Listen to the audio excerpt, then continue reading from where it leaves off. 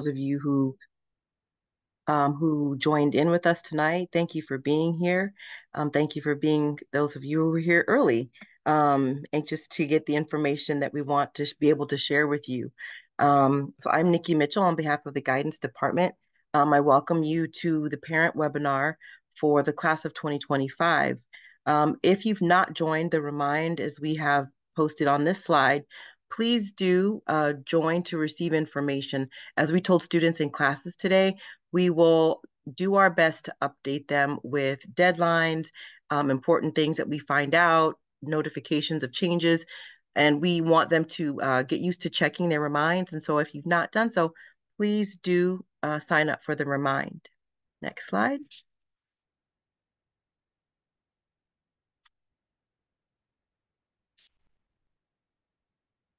By now, since your students are juniors, hopefully they know their counselors and you've seen our faces as well. Here's a slide to show what the Counseling Alpha breakdown is for your students. And also we like to acknowledge that during this season, both our guidance technician, Adriana Talamantes, and Emily Stevenson, our guidance secretary, are very instrumental in a lot of the behind the scenes processes that go on, especially during our registration season when we're in classes. We would encourage students that if they have an issue or a question, if they do see Miss Stevenson, she will be able to let them know when we'll be available, or she may be able to answer some of their questions when we're in and out of our offices. So to start the evening off, as I said before, we were in classes today. We were in all junior English classes today and encourage students to log on with you, or encourage them to remind you to log on so that you can know the things that we have been telling them and that we're going to continue to remind them about. Towards the end of our presentation, we'll give you an overview of the specific instructions that we've given them about selecting courses for next year.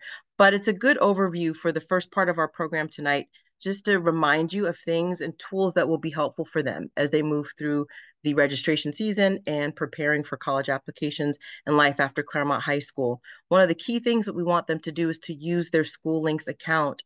And as it says on the slide, they can access SchoolLinks on our CHS website. They need to use their CUSD login credentials, and they're going to find lots of information on SchoolLinks, such as the forms for requesting letters of recommendation, different college planning tools, links to different sites, such as signing up for the SAT and the ACT. Those are things that they will find via SchoolLinks and on our school website. Next slide, please. So we want this to be a time of exploration. When students come to see us and they ask about their planned schedule and whether or not are these the right classes, or does this look like it's going to be a good senior year schedule, so much of our answer really depends on what their plans are after graduation. And so for that reason, we encourage them to use this time to start exploring colleges. One of the best things that they can do, if possible, is to visit the campuses directly or virtually if they're not able to. But so many of our college campuses have great websites, and they will give virtual tours so they can get a sense of what the campus is like. But again, there are so many local schools that they can go to. So it's, even if it's a school that's not completely on their radar, or a school that they're not sure they're going to apply to, just getting that exposure to the campus environment can be very helpful. Also, in SchoolLinks is a to-do list, and there are month-by-month activities that are listed in SchoolLinks that help them along with exploring colleges and the types of inventories or surveys that they should be taking for themselves to get a better sense of how to select colleges for their ultimate college list. Big Future is a site that we will encourage students to utilize along with SchoolLinks, because there are many different tools there as well, just to help them start to examine what kinds of schools are going to be a good fit for them. Next slide.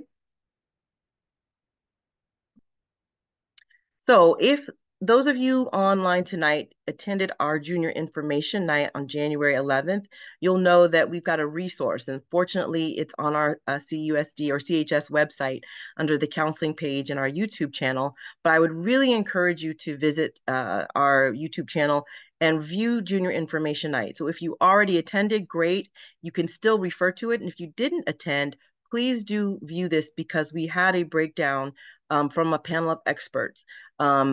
from community colleges, UC, Cal States, private schools, financial aid. So there's a wealth of information embedded in that presentation.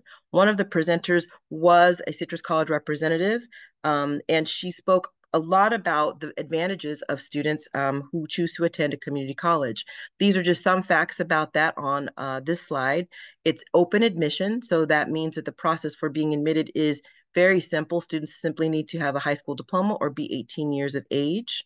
They give priority transfer to UC and Cal State campuses when students attend a community college. So a large part of our public school university system is to cater to students who do opt to go to a community college first and transfer in.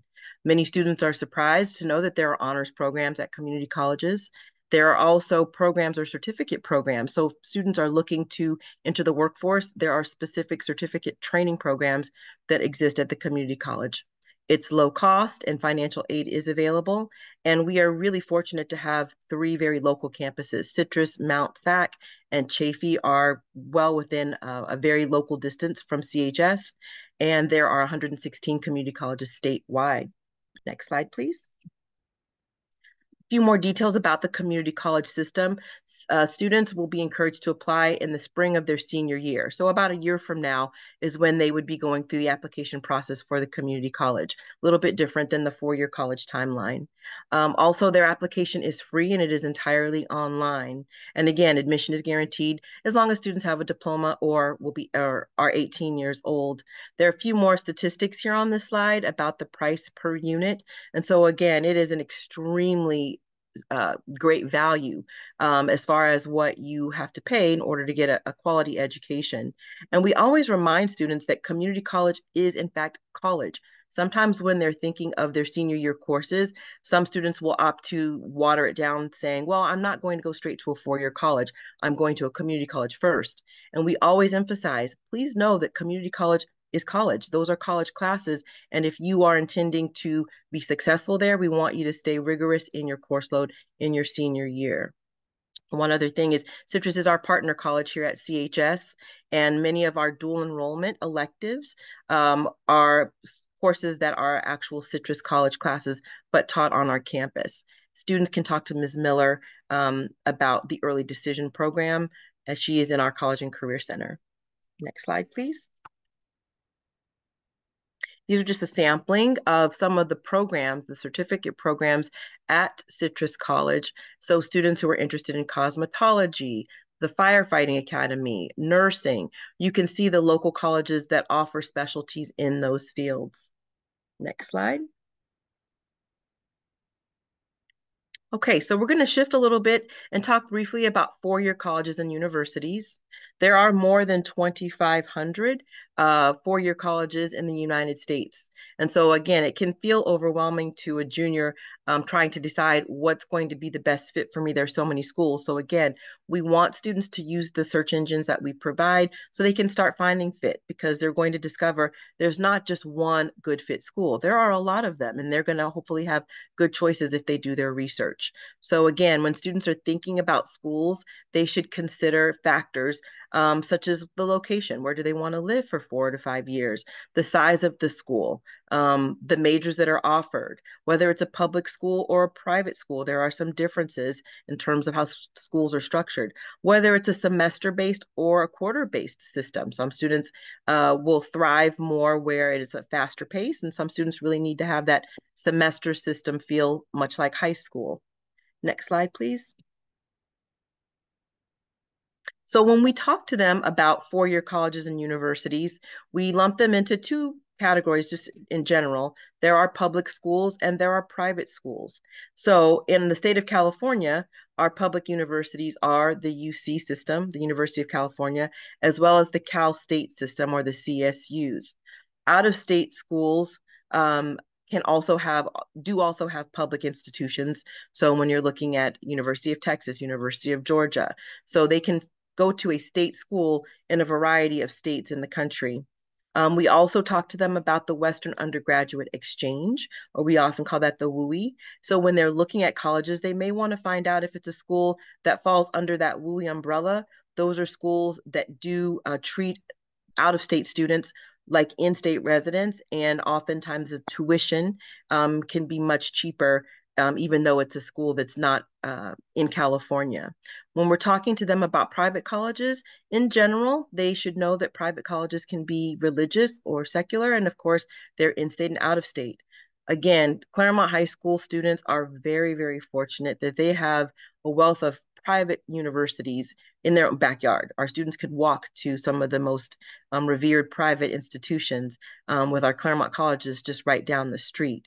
But again, it's a good idea for them to start learning about the differences in the types of schools, and again, visiting them just to know what the feel is like and what might be a good institutional fit for them. Next slide, please. So this slide explains the A through G completion requirements, or the differences between the two public schools, the UCs and the Cal State. So as I mentioned before, these are our two public university systems in the state of California. We are very, very fortunate in that we have 9 UC campuses and 23 Cal State campuses. So throughout the entire state of California, a student can find a very, very good public school education. This is just a brief comparison of the two campus types. Often students will think of the UCs and they tend to be research-based institutions. Cal States are quite often more hands-on, practical, skills-based institutions. But again, amongst those different schools, there are lots of differences. So the feeling that you get when you go to San Diego State might be different than the feeling that you get if you're at Humboldt, or the feeling that you get if you're at our local Cal Poly Pomona. So again, it's wise for students to take advantage of our local schools and visit just to get a sense of how those campuses differ, and take structured tours when possible so that they can ask questions of the team of people at those institutions that can answer them directly. Next slide, please.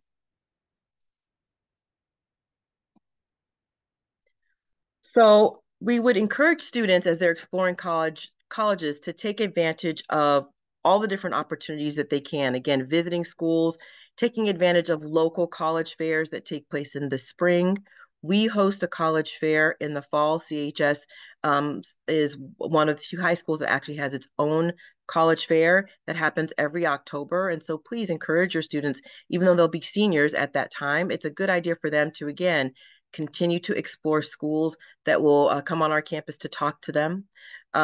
Consider out-of-state schools and in-state schools. I've already mentioned some of these features that are on this slide. One thing I'll point out is it's been advertised on our Wolf, losing my train of thought, Wolf, not Wolfpack, our news program, every day, that the students who are interested can actually attend the Black College Expo in Los Angeles this Saturday. And so again, that is a huge college fair, and it brings a lot of representatives from historically Black colleges and universities to California in a college fair setting. So HBCUs, along with other Cal State's UCs and private schools, are at events such as that. So again, we really encourage this to be a time of exploration. So but by the fall of senior year, students are feeling more confident about their college list. All right. A little more information about private colleges, because we refer to the A through G requirements, and we are encouraging all of our rising seniors to meet those A through G requirements, because that's the criteria that's used by our public school system. So the UC and the Cal State requires a certain number of courses and a certain grades in those courses to be admissible. Many private colleges will also adhere to something very similar to that. And so if a student is meeting their A through G requirements, they're most likely meeting the requirements or possibly exceeding the requirements for a lot of private schools as well. However, we encourage students to please research. They can go on that school's website to find out specifically what is that private college's admission requirement, if it differs from the A through G. And like I said, meeting our A through G requirements for the state of California quite often will meet or exceed the requirements for private schools. And if there's ever any question, we encourage students to contact the admissions offices directly. Some students feel that, well, I don't know if I can ask them any questions. I'm not a student there. Well, you're not a student there, but you want to be a student there, and they welcome those questions. So please encourage them to start outreaching. Next slide, please. So as a future college applicant, we want to tell our rising seniors that they should start preparing themselves by knowing the supplemental criteria that institutions will look for. So to be admissible for many private schools, students will often need essays or recommendations. Now, our public schools don't require recommendations. So Cal States and UCs don't require letters of recommendation, but private schools will often require that. There will also often be essay requirements that students have to respond to essays. So it's a good idea for them to start looking at the college or the institution's requirements because they can get a sense of what those essays will entail. They don't change very much from year to year. Personal statements generally have the same structure as far as what they're looking for. So knowing what that structure is now and starting to consider what they're going to write about now will make for a much less stressful fall when they are seniors. Keep in mind that some of the things that private schools are really seeking to find out more than just a GPA that they can see on a transcript, but they want to know about the attributes of a student. So this is again why we encourage students to be well-rounded. Their involvement in clubs, activities, working, if they work outside of school and have a job, or any responsibilities that they have, those are things that help them build certain attributes that you can see here on the screen, and they need to know that that's important. Just as important as being a solid academic student, they want to be a good, well-rounded person. Schools will often look to see that students take classes beyond the minimum requirements. So again, as they are going to be selecting their courses for senior year, encourage them to move beyond the minimum. Do what's healthy, what's, emotionally and mental health wise healthy for them, but push. Senior year should not be a time where they feel that they should just kick back, because if they are moving forward into the college environment, they need to be college ready. And other factors that some schools will look at is whether or not a student is a first generation student to attend college, and if they are eligible and are the first in their family to attend college. Those are an example of some of the things that are also considered as supplemental criteria for admission. Next slide. One other piece about schools is just please encourage your students to start researching so that they can apply broadly. This is just a sampling of some really strong institutions, some great schools that admit more than 50 to 70% of their applicants. Sometimes students and families fall into that rut of being drawn to schools that they see on the news or they hear a lot about, or that have a certain sports team. And those schools often are very, very selective. Selective doesn't always mean it's the best fit for your child, for your student, but selective means that they're going to get far more applicants than what they can admit. And that means that some very qualified students will not be admitted to those highly selective schools. So for that reason, our healthiest seniors and our most successful seniors, when it comes time for getting their admissions decisions, are the ones who really do their research and find good fit schools that aren't discouragingly selective. And so again, this is just a sampling of some institutions that do admit students beyond just that really narrow, less than 10%. Next slide, please. Okay, so everything that I've talked about, again, I'm going to go back to please, please, please feel free to jump onto that junior information night presentation, because again, we've got presenters who can talk directly about each of those things that we've covered: UCs, Cal State, private schools. We also had a presenter who did an excellent job explaining financial aid.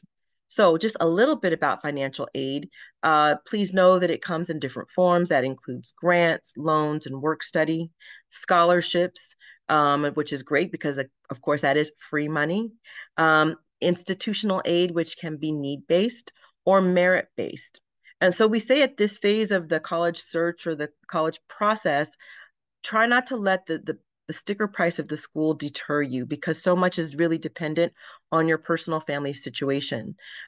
Each college has on its website a feature called the Net Price Calculator. I would encourage you, when you're looking at schools, please seek that out. You can just use the search bar when you're on that college website, type in Net Price Calculator if it's not directly visible, or you'll find it on the financial aid tab on most college websites, so that you could see what tuition would cost roughly by them asking you a few key questions about your income and your family's situation. There are two sites listed here, finaid.com and FastWeb, that will give you links to, again, scholarship and more financial aid information.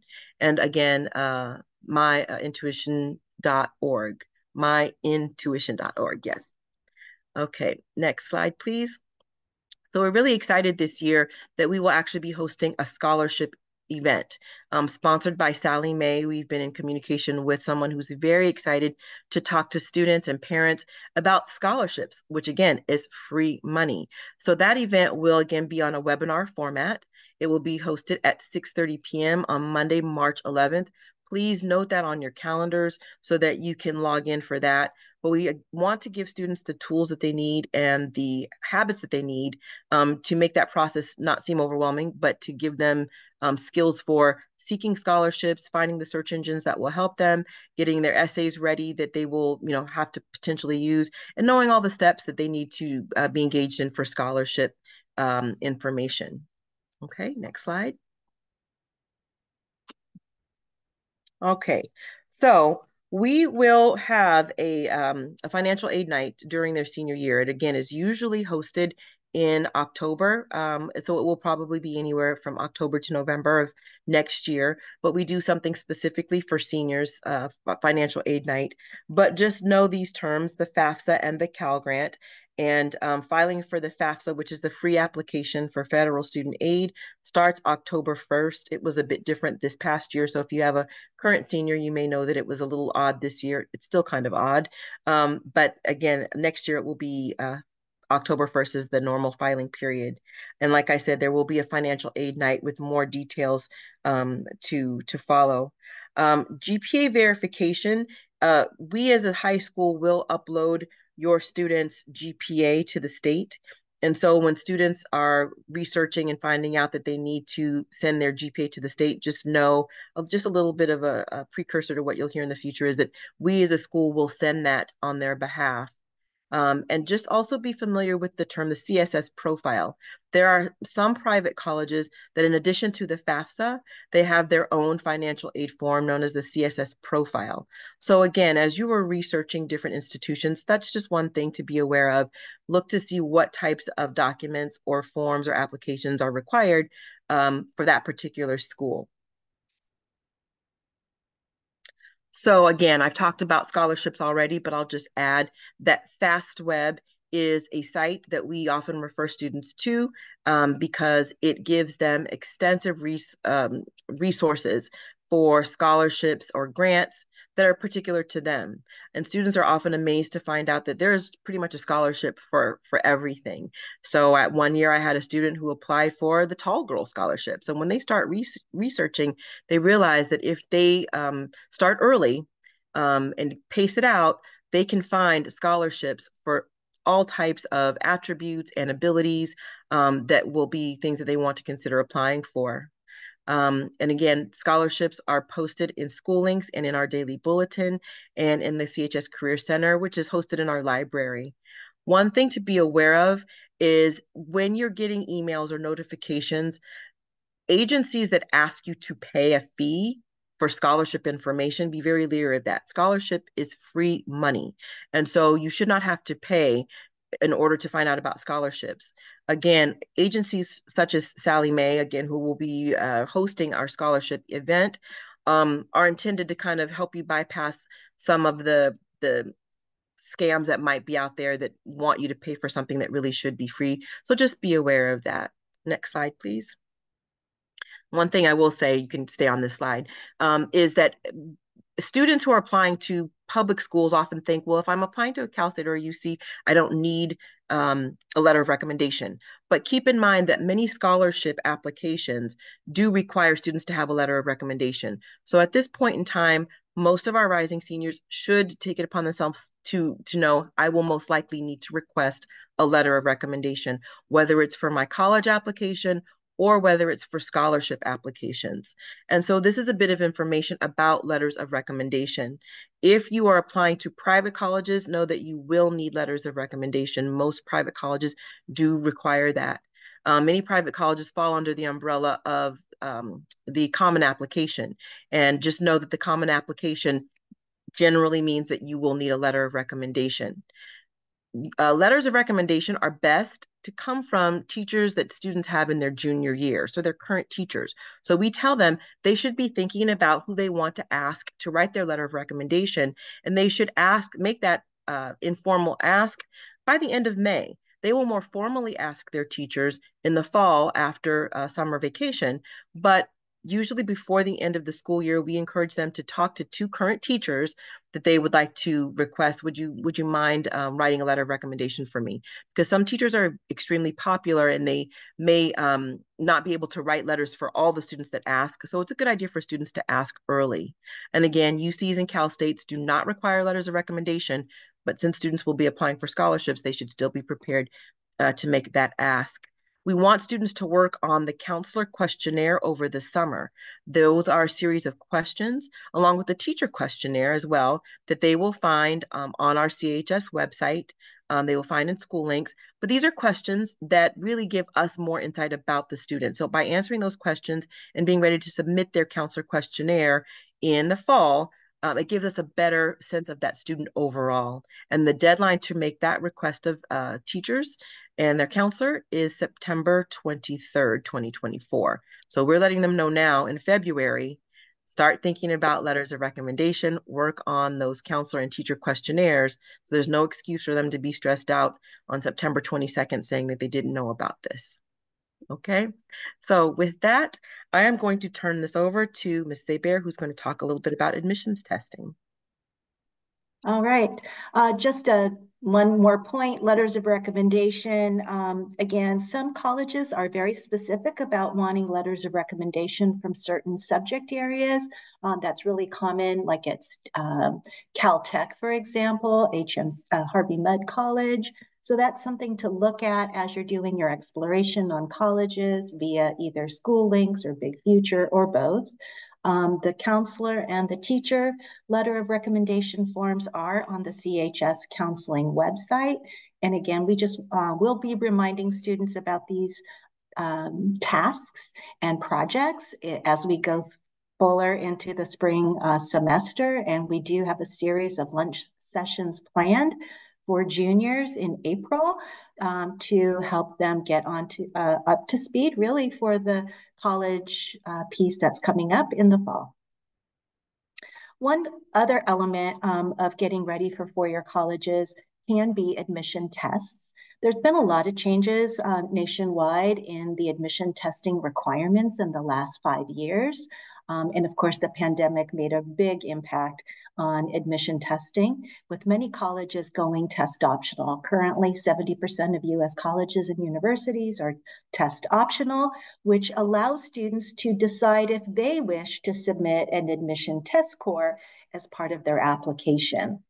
While the UC system and the CSU system are test-free, for colleges that are test optional, we are recommending that students closely look at what colleges are looking for, from GPA to other indexes of student success, and consider sitting for an admission test this spring or early fall. That would give students an idea of if they wish to submit their SAT or ACT test later in the admission process, because there is a trend that students with strong admission scores are getting admitted at a higher rate than students who don't submit test scores. The SAT and the ACT have a national testing schedule. We have posted the test dates and registration deadlines on the CHS website. And students will need to register for the SAT or the ACT on their own. They don't register for these tests through Claremont High School. When you register by the deadline or even early, you can secure a test location closer to home and pay the normal registration fees, not late penalty fees. The SAT is one test, and it's evidence-based reading and writing, and a separate portion is mathematics. The scoring scale ranges from 400 to a perfect score of 1600. And starting in the March administration, the SAT is now digital. with fewer questions and a shorter time span for testing because it's digital and it's based on, it's a smarter smart test. The ACT is a different test. It's comprised of 25% questions are in English, grammar usage, 25% is mathematics, 25% is reading, a passage and understanding the passage via questions, and then 25% is science. The science questions are largely using logical science principles, not asking students to remember complex formulas or molecular weights of certain matter. There is no penalty for incorrect answers on either test or guessing. The ACT has an optional essay assessment, but currently I'm not aware of any colleges that require the ACT essay. If you are going to take an admission test, please know that Claremont High School's code is known as 050590. Most colleges will accept either SAT or ACT if they are test optional. And some students like to take both tests because they are slightly different. And some students naturally have a stronger score on one test or the other because of the way the tests are comprised. Again, the CHS website has information both on registering for the SAT and the ACT, as well as the actual website so that you can register on your own. For students who need fee waivers for this test, please see Mrs. Talamantes, our guidance technician, in the office, and she can assist you with fee waivers. And if you're looking to do free test prep, Khan Academy, some of you use it for tutoring. Khan Academy has partnered with College Board to provide excellent free test prep, and we highly encourage that use with Khan Academy if you want to prep for the SAT.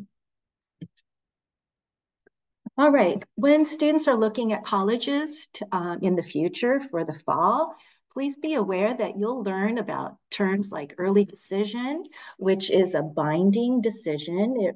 Early decision requires students to submit a single early decision application, typically at an early date, historically mid or early November. And if you are admitted under early decision, you have to withdraw other applications and accept or commit to your early decision offer. Early action is different. It's non-binding. Students apply early. They find out early, generally within about an 8-week timeline, but students have the May 1 decision date to commit to the early action offer of admission. Regular decision is a process where the deadline is fixed by the institution, but students apply by the application deadline, and generally speaking, we'll find out anywhere between February and March if they've been admitted, and then have until May 1 to commit to their application offer.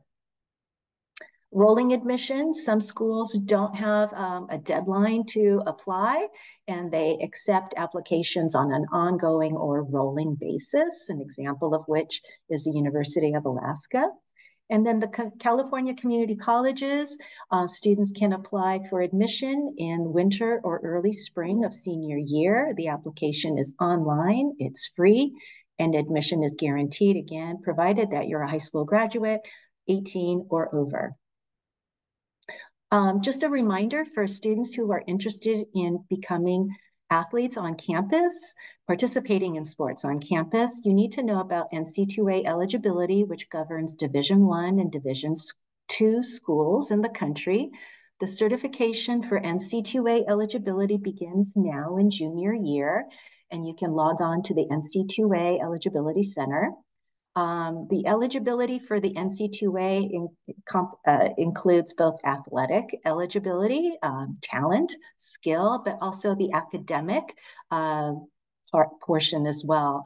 So the NC2A requires that students have a 2.3 GPA in the core curriculum of 16 approved classes for Division I, and a 2.2 GPA in the core curriculum for Division II athletes.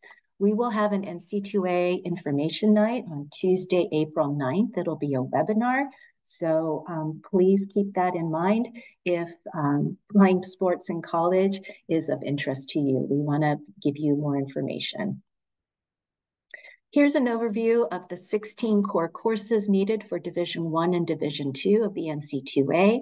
They largely mirror the 15 core courses needed for admission to UCs and Cal States, the A through G requirements, except the NC2A does not count any visual, performing, or music classes at all. They don't count them, but they do want to have 16 core classes, and PE is also not counted. When your student is interested in playing sports in college, it is a question on the course request form. It was something we went over today in class with your students, and we do want to know that as counselors so that we can make sure those 16 core classes are on track as needed for the NC2A. And the NC2A also has released the admission testing requirements that is no longer needed for NC2A eligibility.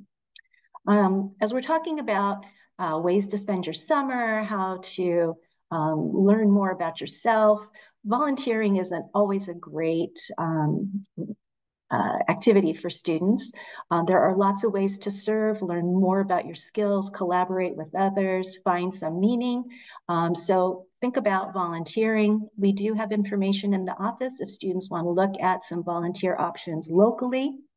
It can also be at school.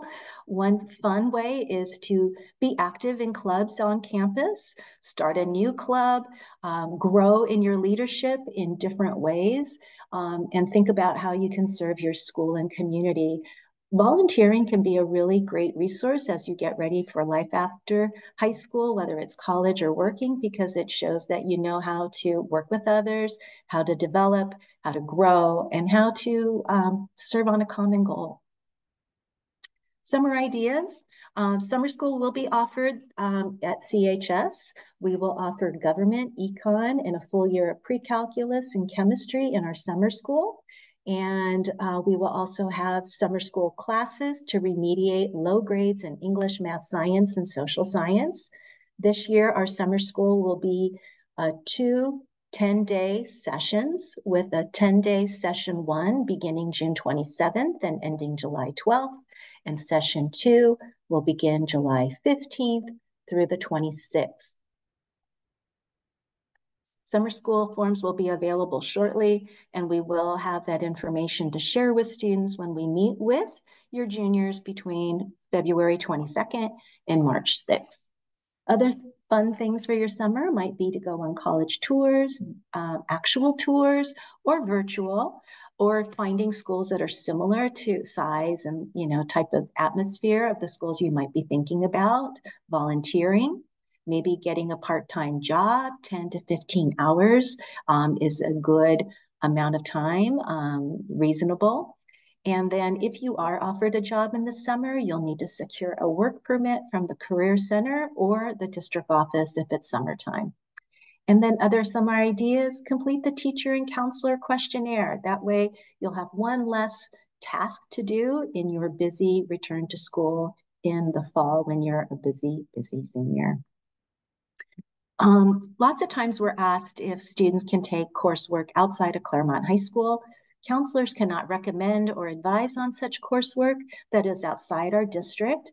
If you saw our course request form, you'll see that we have so many choices at Claremont High School. Outside coursework, we can't confirm its content, its format, or pacing, as well as preparing students for the next course within the regular school year.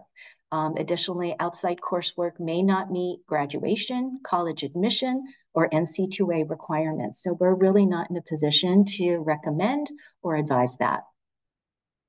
For those of you who are looking at taking IB classes or advanced placement classes next year, keep in mind that both are highly rigorous. They have extensive reading and writing. Both IB and AP classes earn an extra point in the GPA calculation with a C or better. You can check prerequisites in the course description book. And students who take IB and AP courses are encouraged, but not required, to take their corresponding test. AP and IB exams are offered in May. And when you are choosing AP or IB classes, understand that the coursework is challenging. Some courses do have a summer assignment to prepare you for the rigor of the courses. And switching to a lower level, it will only be possible if space exists. Summer school information should be out shortly in the next couple of weeks. And again, we should have that information when we meet with your juniors in the next week and a half. For those of you who are IB diploma students, you will be working with your counselor to ensure that you're on track with your IB requests. We discussed that today when we were in classes. Mrs. Evans, the IB coordinator, can also be of assistance. Your counselor, talk to your counselor if you have questions. And we're here to help you too at lunchtime. So please do come by at lunchtime if you have questions.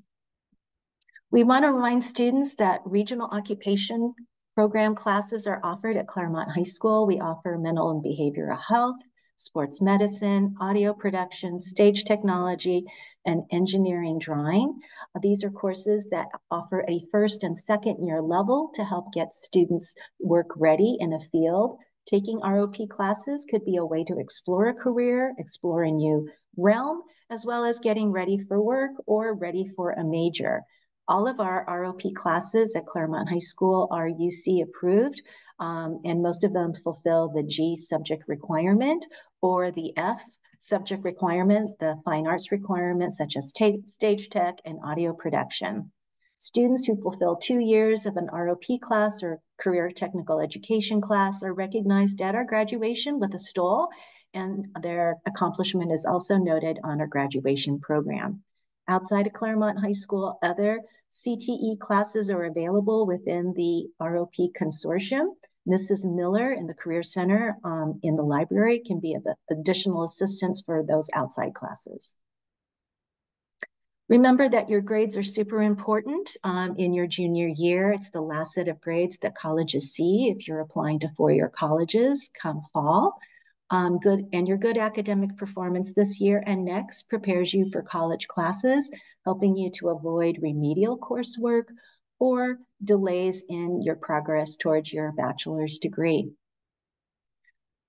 Today we went in great detail in classrooms explaining the Google form for course selections.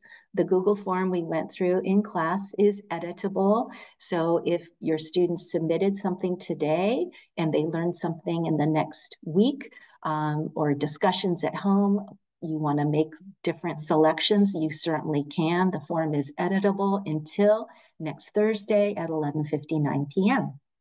We ask that your students make course selections as though you are not taking summer school. We will adjust those course selections once we see the summer school completion has happened in August when counselors come back to work. Summer school forms, again, should be available within the next week, week and a half. We will see all our juniors through social science classes between February 22nd and March 5th.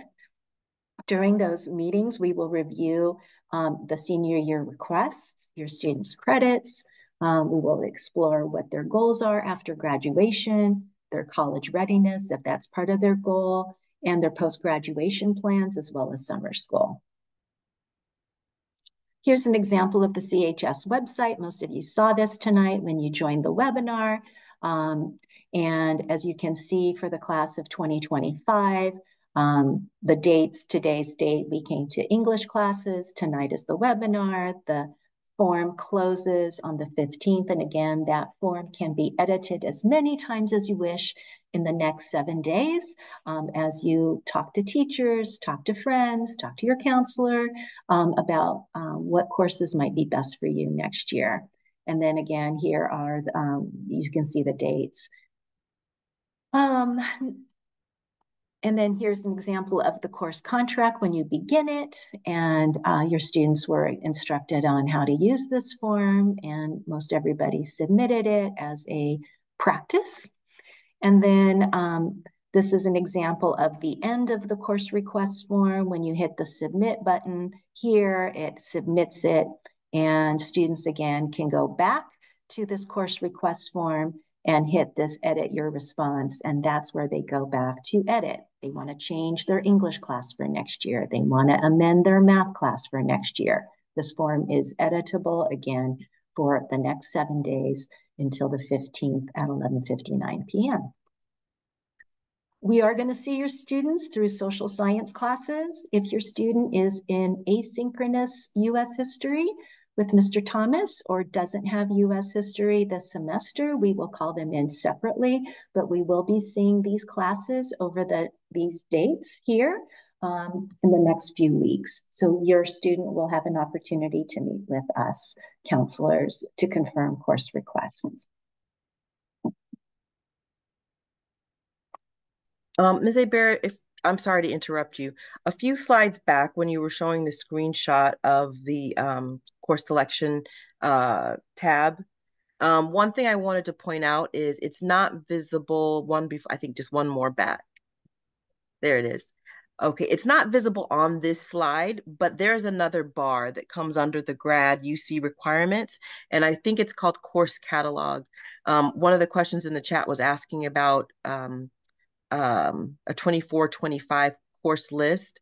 And so our current electives for next year are spelled out in detail under a tab that you can't see it on this slide, but there are a I'm few more. afraid so. It got clipped, but it is on the website, and it's probably, I think, the second to the last tab. So undergrad UC requirements and further, you'll see the elective tab, which is the most up to date. I mean, as up to date as this afternoon.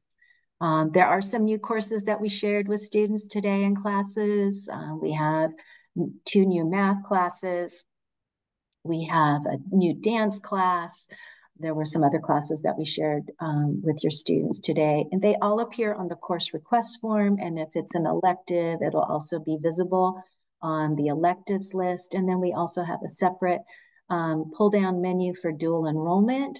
Our dual enrollment choices are expanding at Claremont High School, and dual enrollment classes, just as a reminder, our partner is Citrus College at Claremont. So we partner with Citrus College to offer dual enrollment classes at CHS. These are Citrus College classes taught on our campus during our school day, mostly by CHS faculty. Dual enrollment classes are great in that students have an opportunity to take a college class while a high school student. The classes are free. The books are provided for free, which doesn't happen in college. And they earned also dual credit. They earn 10 high school credits per semester. They also earn 3 college units that are transferable to UC and Cal State and possibly private schools as well.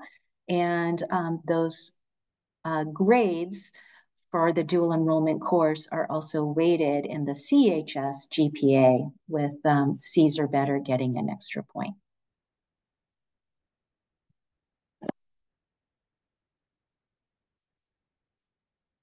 Are there any other questions?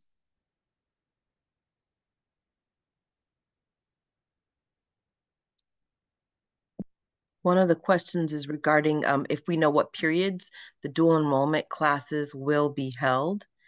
Yes. I'll let you answer that. So the Counseling 207, Counseling 120 are 0 period classes. English 101 has historically been a 0 period synchronous online class. It's one of the few online dual enrollment classes we offer. This year, English 101, because it's very popular, we were able to offer both a 0 and a 7th period online synchronous English 101, but we cannot be sure if we will have the 7th period option next year for English 101. The remainder of the dual enrollment courses are offered in the school day, largely period 1, 2, and 3.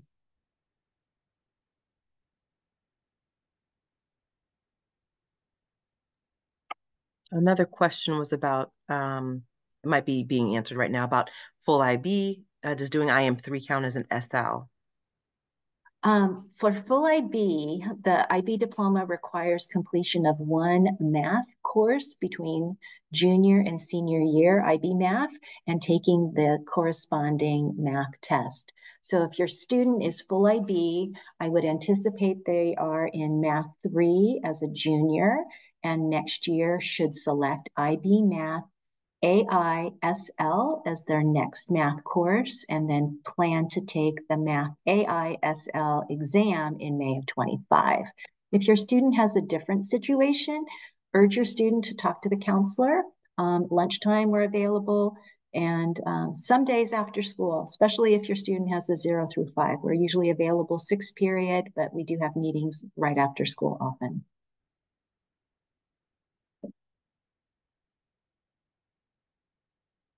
Just once again, there was a question about where to find the tabs they're looking at on this slide. If you go to the CHS website and go to the counseling, and I think it's counseling and career tab, that will take you to the counseling page.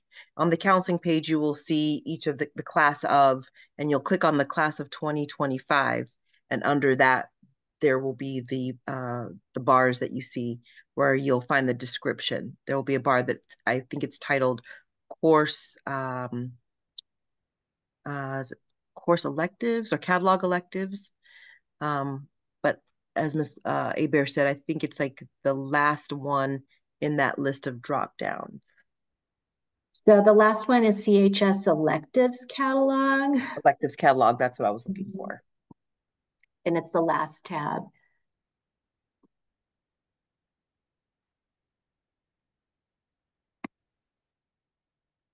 And when you're looking at the electives catalog and you open that up, then dual enrollment courses appears near the very bottom, which has a listing of the dual enrollment classes that we host at Claremont High. One other question that came in, do you know which IB classes will clash with each other for SL and HL on the same periods? We understand the tremendous responsibility that we have as counselors to ensure that IB diploma students get the right complement of classes. And we understand how important it is to have the right classes for students. We make every effort to make sure that we don't have conflicts in classes, or we offer enough SL and HL courses to make it work. I have not ever seen that be a problem.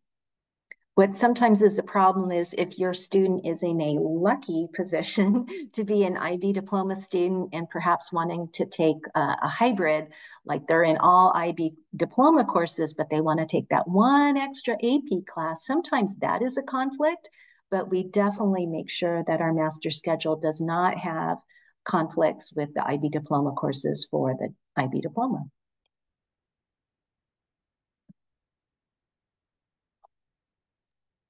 I think that might be it for our questions.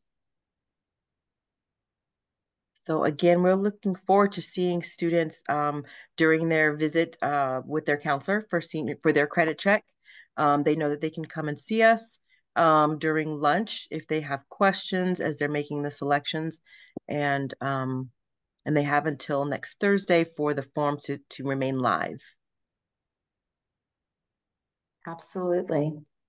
Thank you so much for being here tonight. And this will be recorded and posted on the website if you want to refer to it. And we're also going to be posting a classroom presentation